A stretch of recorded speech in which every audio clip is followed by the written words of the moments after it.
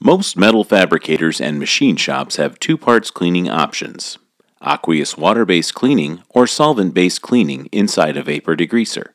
Both methods can provide quality cleaning results. However, each has its distinct drawbacks and advantages.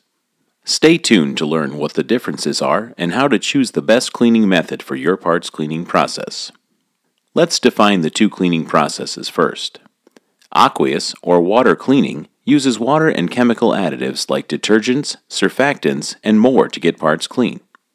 Specific additives and compounds are used to boost the cleaning performance. The combination of detergents, high heat, and agitation breaks down soils and removes them from the part's surfaces. In a three-step process, parts are washed in a series of machines. A secondary rinse step carries away any detergent residue. The third step dries the parts using hot air knives or isopropyl alcohol. The cleaning agent can range from very mild and non-toxic to very strong and dangerous. Some additives react aggressively on different metals, plastic, or inks, so all parts materials must be tested for compatibility prior to cleaning. Post-cleaning tests are also needed to assure no reactive material is left behind in the rinse process. After cleaning, the wastewater is treated and/or prepped for disposal by one or more processes. This can include filtering, distillation, deionization, or osmosis. Aqueous cleaning works well and is particularly useful when combining the cleaning process with other procedures like depositing rust preventers and brightener coatings. Solvent-based cleaning will clean, rinse, and dry parts inside a single machine in just one step. Most of these cleaning fluids are a mixture of compounds that can include non-flammable halocarbons with polar solvents, such as ethanol or isopropanol. The vapor degreaser can use a single cleaning fluid, a mix, or a custom blended formula to remove specific soils from specific substrates for material compatibility. Parts are immersed in a vapor degreasing machine using continuously filtered and distilled cleaning fluid to dissolve the soils from the part's surface. Ultrasonic agitation can be used for extra cleaning muscle. The cleaning cycle includes a brief vapor rinse and complete drying process. The vapor degreaser reuses and recycles the cleaning fluid hundreds of times before it needs to be refreshed or replaced, reducing the cost of hazardous waste removal. The vapor degreaser cleans and dries a high volume of parts quickly, in about 6 to 20 minutes. The cleaning fluid boils at a lower temperature with less heat than the water in an aqueous system. Quicker drying time at lower heat equals less energy usage and greater safety for sensitive parts. Solvent-based cleaning also leaves no residue, stains, or spots. Some of the popular cleaning fluids used in metal fabricating and machine shops include NPB, TCE, and PERC. Fortunately, there are newer, safer cleaning fluids available now that clean just as effectively, but without the workers' safety or air quality concerns of the older solvents. They are more sustainable, with low GWP and zero ODP. To determine if aqueous or solvent-based cleaning is better for your cleaning task, there are important factors in addition to cost. Three main considerations are the contamination on the parts, the shape of the parts being cleaned, and the throughput requirements.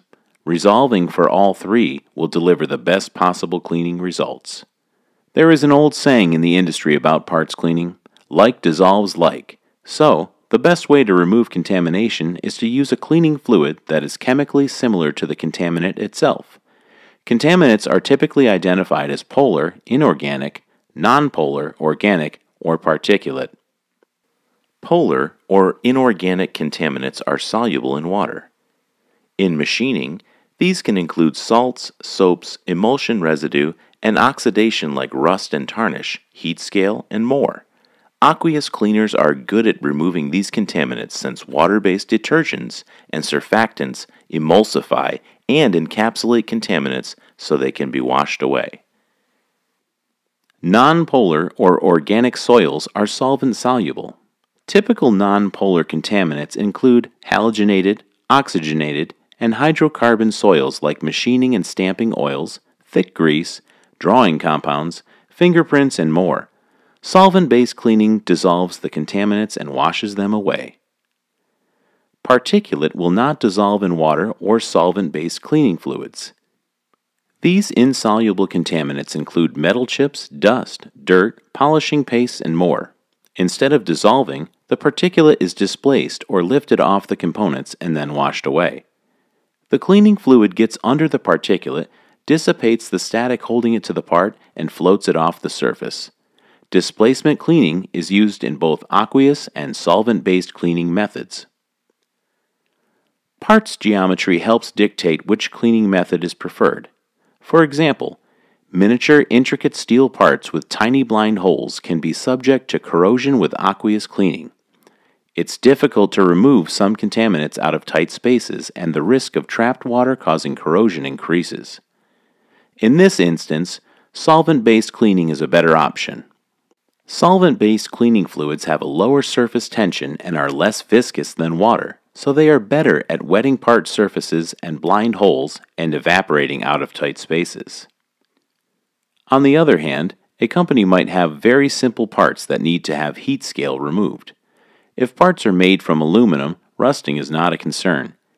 Here, aqueous cleaning may be a better choice to remove the heat scale, especially if the company already has an aqueous system in their shop and an already established wastewater handling process.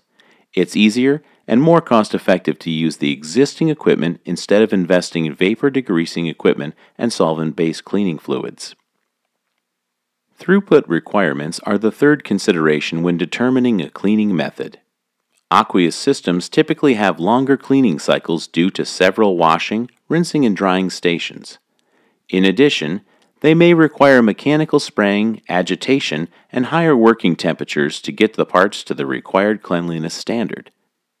This adds time and impacts throughput rate. Aqueous systems also require ongoing monitoring to ensure they are within operating parameters, including pre-wash conditioning and post-wash water treatment.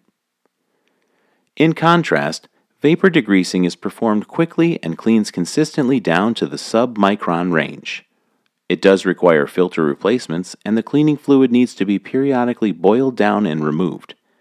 However, the new next-generation fluids no longer require acceptance testing or scavengers to prevent them from going acid, eliminating the time needed for maintenance. The cleaning goal is to produce clean parts at the lowest possible cost to maintain profitability and overall business success. However, sustainability is increasingly important to ensure the cleaning method is environmentally friendly and as safe for workers as possible.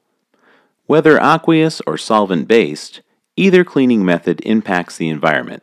The goal is to minimize water pollution, control emissions, and limit waste disposal. When evaluating your cleaning method, it is recommended that you work with a precision cleaning expert who specializes in both aqueous and vapor degreaser solvent cleaning. They can help assess your particular cleaning project and recommend the fluids and process that will work best.